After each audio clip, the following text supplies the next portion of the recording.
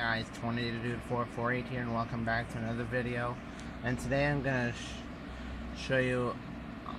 I forgot to mention this glitch on the Midland WR-120 weather alert radio. I'll show you in a bit.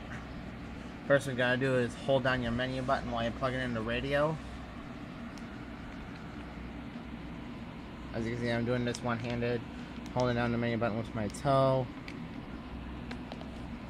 As you can see, it says, warning, watch, advisory lights light up, and it says 200:226, and press the down key. All the thingies on the screen lit up, shows you everything that it has. Low battery, menu, NOAA, tone voice alert icons, alarm clock, and volume icons, and all those number characters, things, whatever. If you press the right, mine is WR-120 easy, so it will do nothing when I press the right button. It'll only say remote when it's WR-120B or C.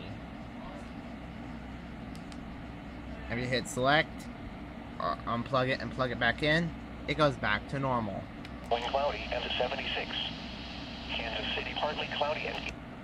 Hey guys, 202448, and that was another video. Have a good day, and I'll see you later. Bye.